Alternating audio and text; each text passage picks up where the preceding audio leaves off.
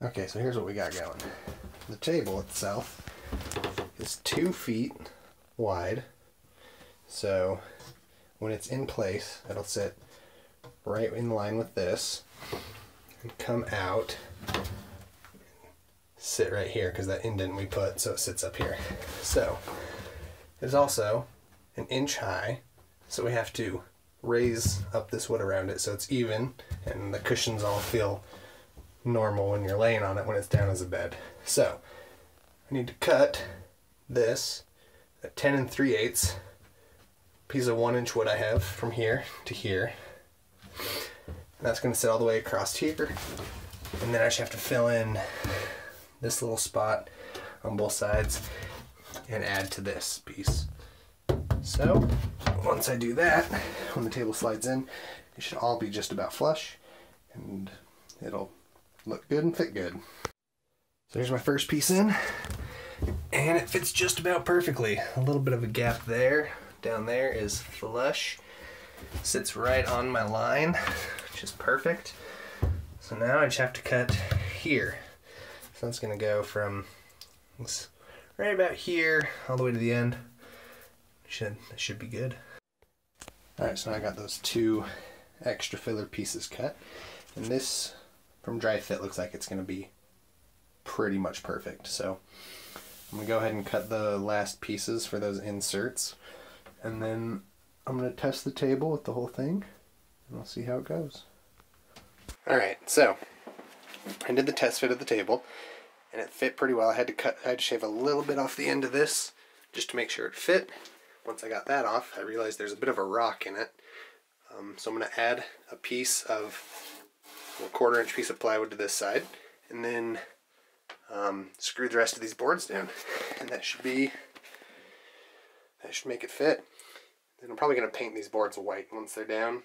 But yeah, as you can see, I already got this little piece which covers that. Same with the other side, right here. I've kind of brought it out a little bit so that it covers this end, just so that I'm thinking it'll make it look better. Alright, so I'm going to do that, and then I'll show you what the table looks like and how the fit is. Alright, so here is the table. What I ended up doing to get rid of that rock is actually put a small piece right here, goes to about here, and it completely took care, 99% took care of that rock. So what's left is to screw all these down, and then yeah, I'll explain the table to you. Let's talk about how we made this table. So we started with really thick pieces of barnwood that were up to 1 inch thick. Pulled off a barn locally here. My friend had them. And what we did is I couldn't find the piece I was going to show you. I think it got stolen out of the truck. But kind of funny because these pieces were here too. And these are the nice pieces. I don't know why they didn't take these. Maybe they did, just take a few. Don't make it too obvious. Anyways, so what we did first is we took these, put them on the table saw, get this nice edge here, both sides. Made sure we got all the nails out, turn it over, put it through the planer, and got it down to thickness, which is about 1/2 inch. This is, I'm going to explain that weird part I told you about. Alright, so we put together this setup here. As you can see under here, we have this piece of plywood right here. This is the distance of the cutout for the kitchen table. Now before, this was just a piece of wood that I think they made and set in here, and then that's because this, which is the actual width of the table, this does not fit in without extruding 7.5 inches. So right from here to here is about 7.5 inches. And what this does is this lifts it up so it'll slide on, and then this little cutout here makes it so that it'll slide over the top, which is why there's the big cutout in the seating area. So all this really does is just make it so that the table is usable as both a bed stand as a table without needing to change out parts like you had to originally do. So bring it around to the front. So as you can see, and there's the barnwood. It's a little dusty, but you see the barnwood. On top of that, we did epoxy. And then the outside trim is just alder that I've stained, and I had to sand it a little bit. I'll probably stain it again with like a polyurethane or something just to help it from getting too dented. And then, yeah, on top, this is glaze coat epoxy, which I'll link in the description.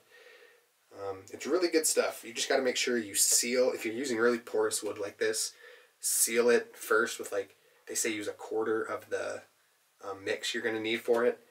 And I got a pint, and that covers 9 square feet, I believe. So this took actually 2 because I didn't do the glaze coat. I mean, I didn't do the first coat to help kind of seal all the holes. And we got a lot of them that dipped down, created a lot of bubbles.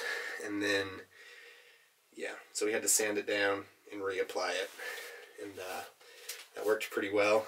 Sanded it out with 80 grit, went back over it with 150, 220, 400, and then 600. And then poured it back on, and I think it turned out pretty well. So, yeah, this is it for the table. And then I got one more thing to show you that I just barely picked up. I got some, so I gotta show you these I just picked up. These are countersink bits. I didn't have any before. I was just kind of going in by hand, and it was getting a lot of chip out in the wood. So I bought these, and they actually work pretty well. I did have one break on me after like 7 or 8 holes. That could have been because I torqued it weird. But, I mean, other than that, I think they're pretty good. And it's helped me do all of this. It helped me do all of this. Or most of it anyway. And I think it stuck them down pretty well. As you can see, there's my little extra piece I had to lay down. And then, yeah, so that's the table. And I think it's going well.